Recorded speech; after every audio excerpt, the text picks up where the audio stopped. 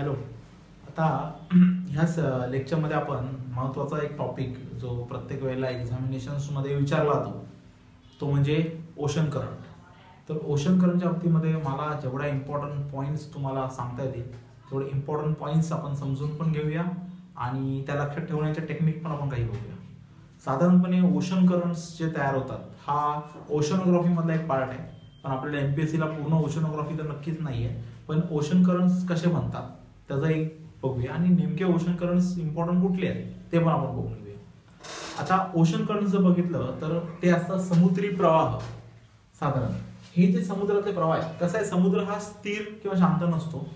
पूर्ण पृथ्वी जेव्हा ती वेस्ट टू ईस्ट जेव्हा फिरते त्यावेळेला त्याच्याबरोबर ज्या बाकीच्या एक चैन तयार होते सगळ्या घटनांची, त्याच्यामध्ये ह्या समुद्राचं पाणी जे आहे त्याला पण एक वेग मिळतो, त्याला पण एक हालचाल मिळते.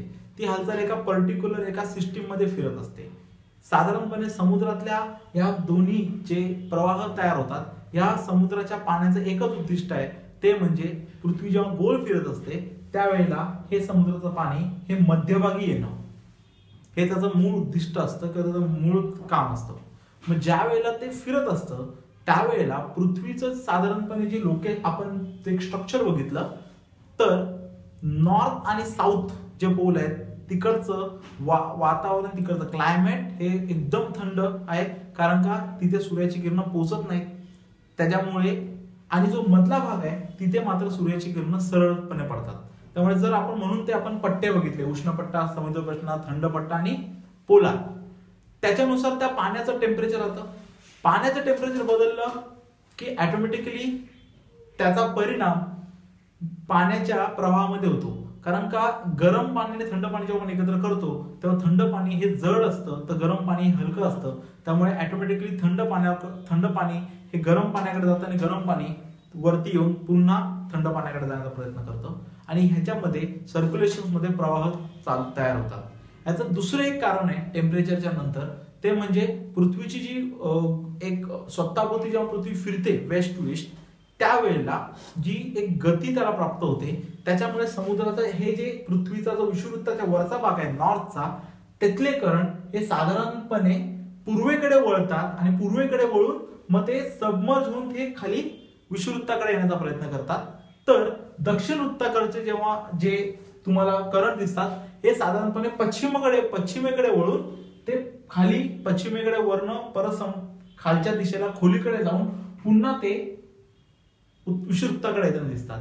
आणि हे दोन्ही करंट म्हणजेच काय होतं की लक्षात ठेवायचं असेल तर नॉर्थ उत्तर गोलार्धामधले जे करंट असतात ते क्लॉकवाईज फिरत असतात आणि दक्षिण गोलार्धामधले जे प्रवाह आहेत हे साधारणपणे अँटी क्लॉकवाईज फिरत असतात.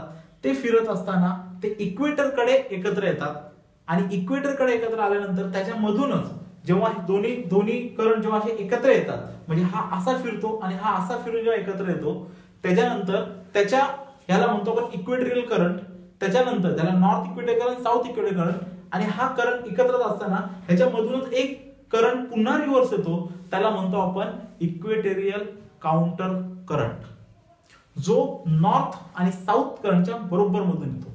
साधारणपणे हा जो इक्वेटोरियल काउंटर करंट असतो ह्याचा जर डिग्री बघायला गेलं तर 0 to 3 डिग्रीच्या दरम्यान तो करंट असतो.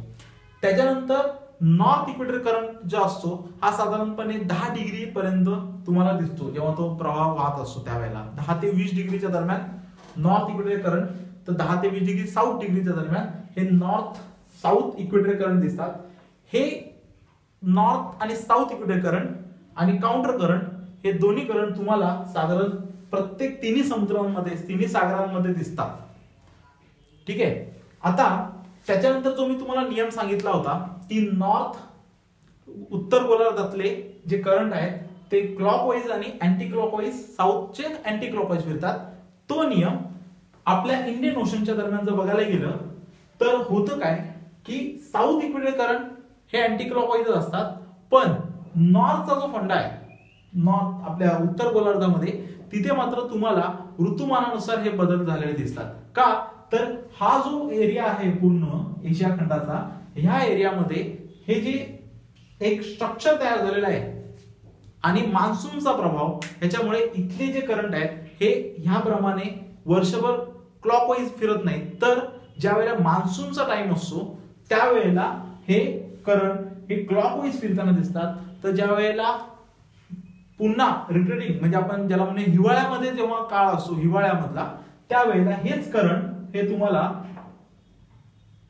अँटी क्लॉकवाईज फिरताना दिसतात. म्हणजे मान्सून म्हणजे जून जुलै म्हणजे आपण उन्हाळ्याच्या दरम्यान असं समजा की जेव्हा पाऊस येतो त्यावेळेला ऑटोमॅटिकली हे करंट अशा पद्धतीने वारे हे असे वाहतात त्यामुळे इकडे हे क्लॉकवाईज फिरतात.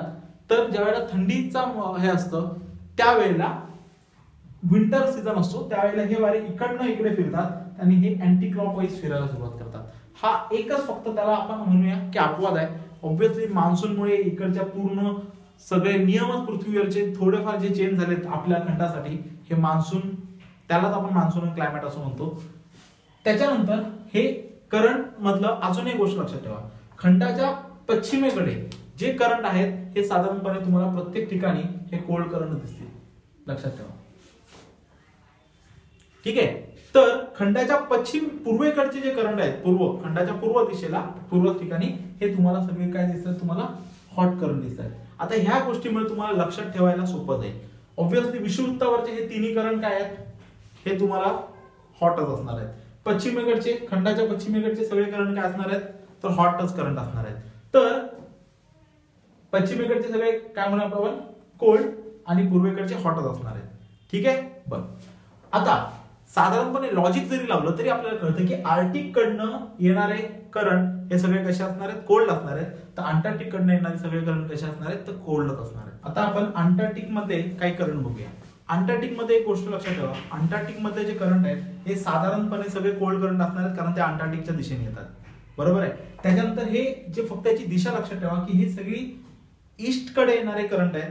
तर ह्याच्या बरोबर खाली काही सब करंट जातात, हे मात्र थोडेसे वेस्ट कडे वळतात आणि डाऊन म्हणजे खालच्या दिशेने जातात, ह्याला म्हणतात सब अंटार्क्टिक करंट. ठीक आहे. आता ह्याच्या जेव्हा आता आपण काही महत्त्वाचे करंट लक्षात ठेवूया. हे झाले आपण करंटच्या संदर्भात बघितलेल्या काही फॅक्ट्स आणि काही इम्पॉर्टंट गोष्टी आपण बघितल्या. आता आपण ह्याच्या काही फॅक्च्युअल्स पण गोष्टी लक्षात ठेवूया, म्हणजे इम्पॉर्टंट करंट आणि त्यांची नावं जी ती तुम्हाला विचारली जातात. साधारणपणे हा जो करंट आहे इथून चालू करूया आपण अटलांटिक सी मधून. अटलांटिकच्या नॉर्थचे पहिले आपण करंट बघूया. सगळ्यात आधी हा नॉर्थ इकडे जो बघितला आपण, त्याच्यानंतर हा येतो गल्फ स्ट्रीम जो हॉट आहे. ही गल्फ स्ट्रीम पुढे जाते ब्रिटनच्या साईडला आणि ती नॉर्वे पर्यंत जाते, म्हणून ह्याला म्हणतात नॉर्थ अटलांटिक करंट जो हॉट आहे. लक्षात ठेवा हा करंट इम्पॉर्टंट काय, कारण हा हॉट करंट ज्या वेळेला ह्या थंड प्रदेशाकडे येतो त्याच्यामुळे तुमचा हा ब्रिटिश आणि ब्रिटन किंवा युरोप मधलं क्लायमेट हे खूप आल्हाददायक बनतं आणि त्याच्यामुळे तिकडे अनेक गोष्टींमध्ये ग्रोथ तुम्हाला होताना दिसतेय. ब्रिटन किंवा युरोपच्या प्रगती मागे त्याचं वातावरणाचा तिथल्या क्लायमेटचा सगळ्यात मोठा हात आहे आणि तो हात या नॉर्थ अटलांटिक ड्रिफ्ट मुळे आहे, हे लक्षात ठेवा. त्याच्यानंतर इकडनं जो एक करंट येतोय तो आहे ग्रीनलँड करंट, जो नॉर्थ म्हणजे आर्टिक कडून खाली येण्याचा प्रयत्न करतोय. ठीक आहे. त्याच्यानंतर बरोबर ग्रीनलँडच्या पश्चिमेला एक करंट आहे तो आहे लॅब्राडॉर. लॅब्राडॉर सी मधून येतोय, लॅब्राडॉर सी मधून येतोय म्हणून त्याला काय म्हणतो आपण लॅब्राडॉर करंट म्हणतोय. एवढं लक्षात आलं. ठीक आहे. आता आपण बघायला गेलो ह्या पूर्ण ह्याच्यामध्ये तर लक्षात ठेवा ह्या करंट्स मुळे सुद्धा आणि पृथ्वीच्या काही भागांमुळे तुम्हाला जी वादळं सुद्धा येताना दिसत आहेत ही साधारणपणे ही सगळी वादळं ही तुमच्या ह्या पूर्व किनारपट्टीकडे म्हणजे ईस्ट टू वेस्टच ट्रॅव्हल करतात आणि त्याचा फटका ह्या सगळ्या खंडाच्या ह्या पूर्व भागाला बसत असतो. ठीक आहे. त्याच्यानंतर आपण येऊया नॉर्थ तुमच्या पॅसिफिक ओशनकडे. नॉर्थ पॅसिफिक ओशन मध्ये हा जो करंट आहे या करंटचं नाव आहे कॅलिफोर्निया करंट, जो की कोल्ड आहे. आणि ह्याच्यामध्ये एक गोष्ट लक्षात ठेवा की हा क्लॉकवाईज फिरत असताना बरोबर ह्याच्या वरती जरी तो थंड प्रदेशातला असला तरी हा जो अलास्काचा करंट आहे हा मात्र हॉट करंट आहे, जो की साधारणपणे कुठे चाललाय पश्चिमेकडे चाललाय. ठीक आहे. बरं, आता आपण येऊया इंडियन ओशनकडे. मी इंडियन ओशनच्या संदर्भामध्ये पण मी सांगितलं तुम्हाला की इंडियन ओशन मधले जे करंट आहेत हे साधारण हे करंट हे नॉर्थ याच्यातले जे क्लायमेट नुसार चेंज होतात, म्हणजे जेव्हा सीझन चेंज होतो त्यावेळेला ते चेंज होतात. काय म्हटलं होतं आपण की हिवाळ्यामध्ये हे अँटी क्लॉकवाईज तर उन्हाळ्यामध्ये हे क्लॉकवाईज फिरत असतात. ठीक आहे. मग आपण येऊया पॅसिफिक नॉर्थ पॅसिफिक मधलाच पार्ट, कारण लक्षात ठेवा पृथ्वी गोल आहे. इथे आपल्याकडे मॅप आहे म्हणून आपण अशा पद्धतीने त्याला बघतोय. तर इथले दोन करंट फक्त महत्वाचे लक्षात ठेवा. एक म्हणजे ओएसिस करंट जो की तुमच्या नॉर्थ साइडनी खाली येतोय, आणि क्रुशियो करंट जो की हॉट आहे, जो विषुववृत्ताकडून वर जातोय. आता हे सर्व करंट आपण बघितले, त्याच्या मागचे फॅक्ट्स आपण बघितले. मी सांगितलेले फॅक्ट लक्षात जर तुम्ही ठेवलेत तर तुम्हाला हे करंट लक्षात ठेवताना खूप फायदेशीर होईल, कारण इम्पॉर्टंट टॉपिक आहे. दरवर्षी याच्यावरती प्रश्न येतात. कुठल्याही परीक्षेला जा, प्रश्न पडणार म्हणजे पडणार. तुम्हाला ते प्रॅक्टिस करत असताना फक्त मॅप बघून पाठ करू नका, तर ते ड्रॉ करा. साधारण ब्लँक मॅप घ्या आणि त्याच्यावरती हे सगळे ड्रॉ करा. तुम्हाला ह्याचा फायदा परीक्षेमध्ये नक्की होईल.